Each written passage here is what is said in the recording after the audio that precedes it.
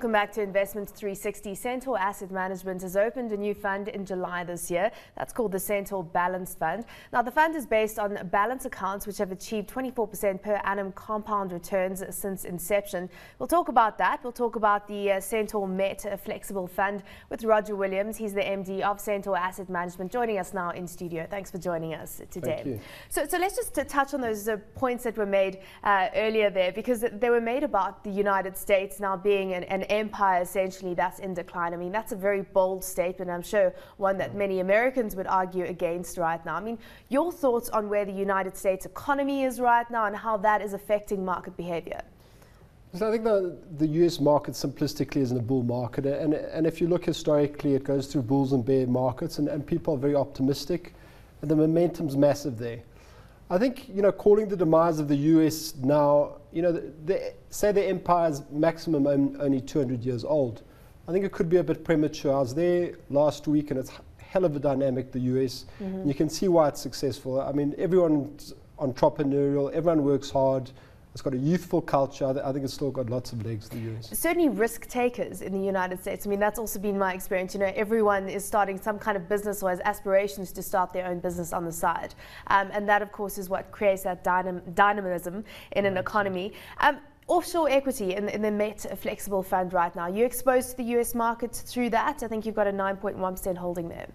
I do. I have offshore exposure. I don't really have major US exposure.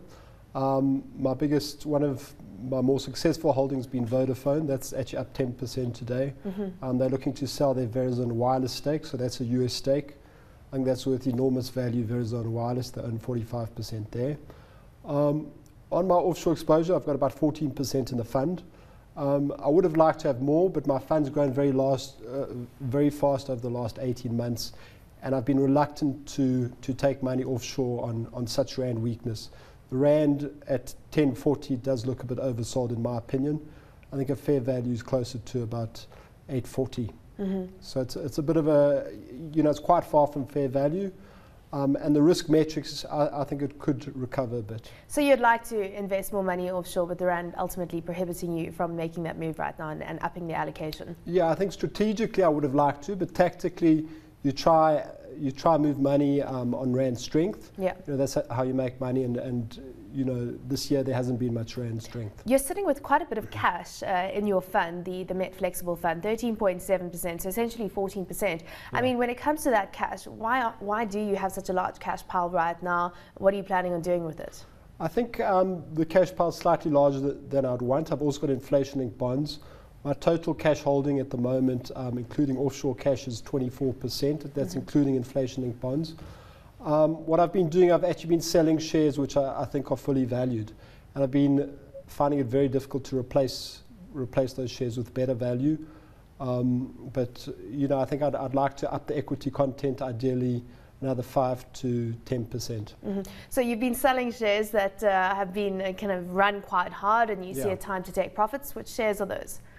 I reduced retail exposure earlier this year. Mm-hmm. The reason why I had hell of a run from some of these retail stocks, I think the risks on the upside for interest rates, that's the primary determinant. And I think that's been a reasonable decision. I think it's actually worked for me. And then some smaller stocks, I've just paired. Mm-hmm. So how do you position yourself then in light of a Woolies, for example? They came out with certainly stellar results today. The stock is up on the back of that.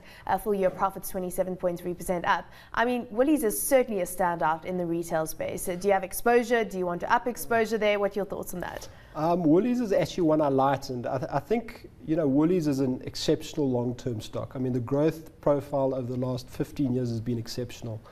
But having said that, it's been very cyclical. If you look in 2007 at 25 rand and it troughed at 9 rand. So, if interest rates go up, I think Woolies is going to be under pressure, notwithstanding a very, very strong business.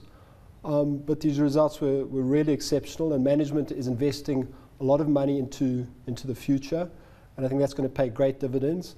And also, it's a lot more balanced. The Australian subsidiary is about 18% of the attributable profits, and that's been in, they acquired something last year which has been exceptional.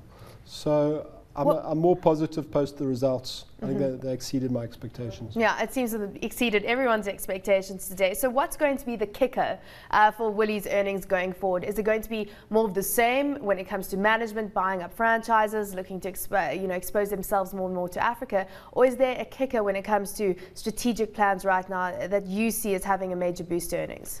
Maybe not in the short term.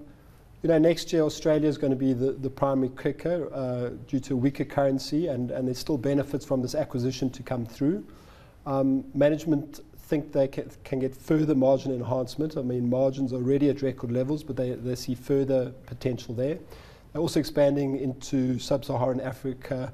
There may be an acquisition of the Botswana territory, which could also give a bit of a kicker. And management are expanding their stores. So their food stores, they're looking to take existing stores and making them bigger. But the way the business is structured, it's quite easy to expand because they've got the back end so set up that it's actually quite an easy process. Right. So you've launched a new fund in South Africa, the Balance Fund. Who are you competing with? I mean, how is it positioned relative to other balance funds or other options in the market right now? Are you planning on doing anything different with this fund than what you have done with other balance funds you've managed? It's going to be managed on a very similar basis to my other balanced segregated portfolios. I've been managing those for almost 13 years and they've achieved 24% compound returns for 13 years. It's a classic balance fund, much like the Coronation Balanced, Allan Gray Balanced. It's a very, very big market, and it's really catering for retired people who need an income, more of a moderate risk profile. I think where I'm going to be more aggressive is on asset allocation. What I find is interest rates go up, it's quite negative for our market. And one must reduce equity content quite dramatically under those circumstances. And that's one area I can get a lot of value, I think. So you're going in and positioning all portfolios that you manage right now in light of the interest rate environment where we are expecting rates to go up. And of course that, as you say, negative correlation with the market. Yeah, listen, I mean, interest rates haven't started to go up. I think the Reserve Bank, ideally wouldn't raise interest rates. They may have to if inflation gets out of control. But the inflection point on interest rates is about 1.5%.